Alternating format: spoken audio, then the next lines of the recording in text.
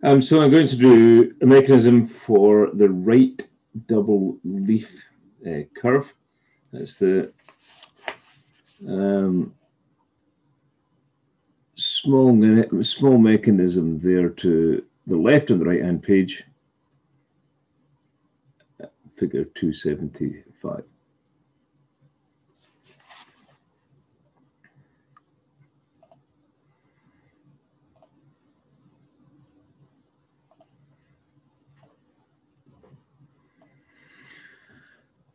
So this curve has a crank which comes out of here, and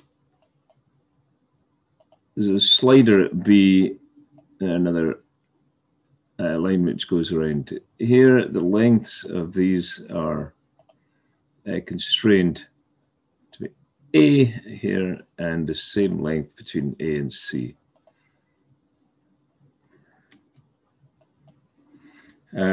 However, this length is not constrained. What we've got is a line coming down to here and another coming into here.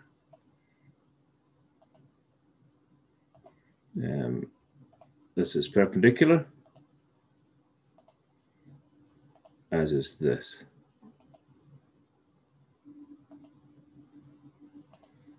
And we can drive it, for example, with an angle here, theta, and our curve follows the point E.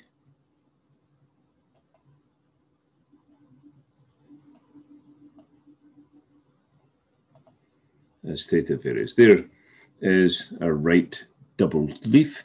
Let's take a look at this equation.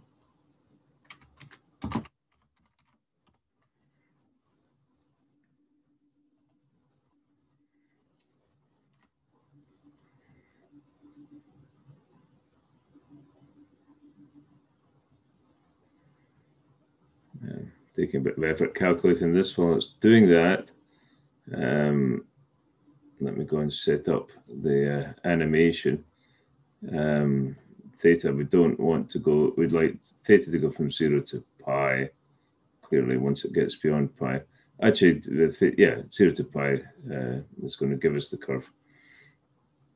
So we'll put 3.14 in there, and that'll let us animate the curve.